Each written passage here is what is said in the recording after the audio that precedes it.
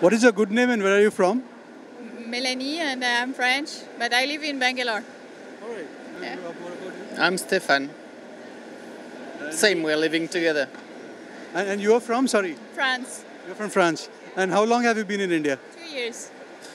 And generally, from the Western perspective, what is your idea and what is your impression of the state of cleanliness, general cleanliness in Indian cities and towns? Really low level.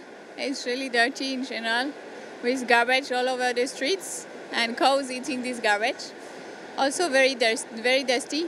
So you need probably some work also in infrastructure to improve that. But today we've seen a good job. I mean, in the station it's really clean. Very surprised. We didn't expect that. So good job.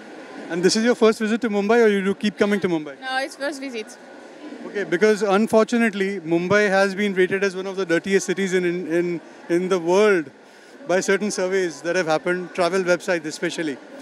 You think that what needs to be done to to clean India, to clean Mumbai, to clean its public places, its stations, its parks, its roads? What is it that needs to be done?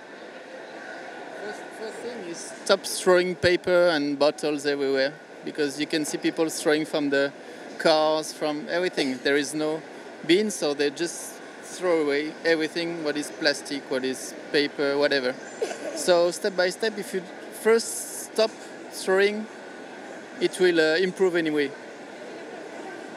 Just changing the mindset of the people and say, no, this is not a place of everyone, this is your place and you have to live in clean condition. And first thing is, don't throw your paper, because it will be where you will walk and where your children will walk and will live.